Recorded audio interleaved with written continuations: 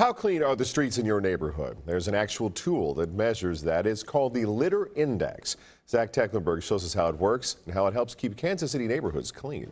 Boy. Okay, fellas, let's heal. Of all the things John and Nancy Harrell love about living in old Northeast Kansas City, it's the parks where they walk their dogs. Good boys. All the litter they see on those walks is at the other end of their list. It's just as easy to hang on to your trash and throw it away in the trash can or to find a trash can as it is to toss it.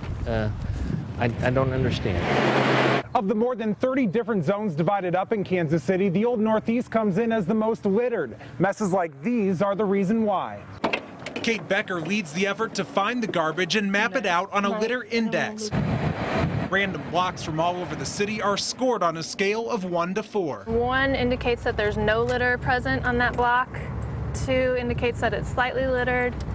3 is littered, and 4 is extremely littered. The current citywide average is around 1.5. Which means we're not very littered, but when you realize it's an average, there are certainly some segments that do get 3s or 4s. The city of Kansas City and nonprofits target the trouble spots for cleanups. The Litter Index also keeps Kansas City in compliance with the national organization Keep America Beautiful, which pays for improvements like these dozens of trees planted in an East Side neighborhood. It's all about people's personal choices. And until everyone makes the decision to hold on to their garbage, We see trash every day, trash that wasn't here before. this group will have their work cut out for them.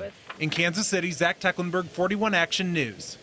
Kansas City's trash index will be taken next weekend. You can sign up to help with a group on the website called Bridging the Gap. That's also where you can see the most recent litter index map.